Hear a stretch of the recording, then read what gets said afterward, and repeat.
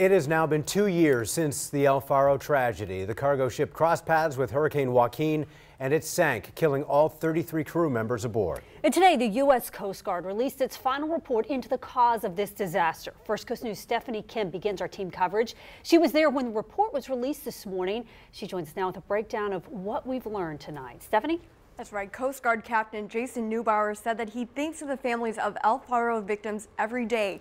He released this 199-page report today. He says in hopes the recommendations will help avert similar catastrophes. Exactly 2 years since the El Faro sank on its way from Jacksonville to Puerto Rico, the U.S. Coast Guard presented the conclusion of its investigation. Our survival experts said that the crew may have had a chance.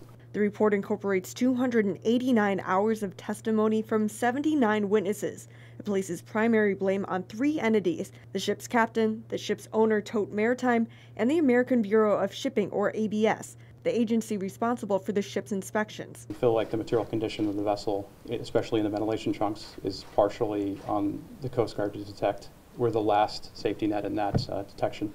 It also cites a weary crew, an aging ship, and poor weather forecasts among the reasons why the vessel sank during Hurricane Joaquin. As a result, the board issued 39 safety recommendations, 31 designed to prevent future tragedies, 4 administrative changes to enhance post-accident response, and 4 suggested civil penalties against Tote Maritime. There are several recommendations in the report that point to areas where we can enhance training, oversee ACS competency, and also be more transparent. Local maritime attorney Rod Sullivan represented the family of a man who died on the El Faro. He says a key finding following the tragedy, the Coast Guard scrapped 3 ships that were approved by ABS that were deemed too dangerous to sail. What they found is when they look at these older ships, they're finding corrosion in areas that are not readily accessible, and that corrosion is affecting the watertight integrity of the ships, meaning they're more likely to sink. Another big detail, how the ship's captain survived. The Coast Guard board would have pursued a negligence claim against him. He was very straightforward in saying if the captain was alive, that he would be prosecuted for loss of his license, at the very least, negligence, and potentially criminal negligence too.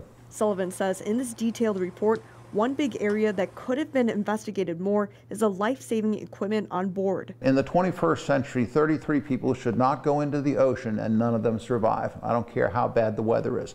There should be life-saving equipment that enables them to get off the ship, get into the water, and survive for a few days out there. And we didn't really examine that closely. The American Bureau of Shipping, one of the entities blamed for the tragedy, released this statement saying, quote, ABS is dedicated to its mission of protecting life, property, and the environment, and is committed to working with the Coast Guard and the U.S. shipping industry in improving safety standards and applying lessons learned.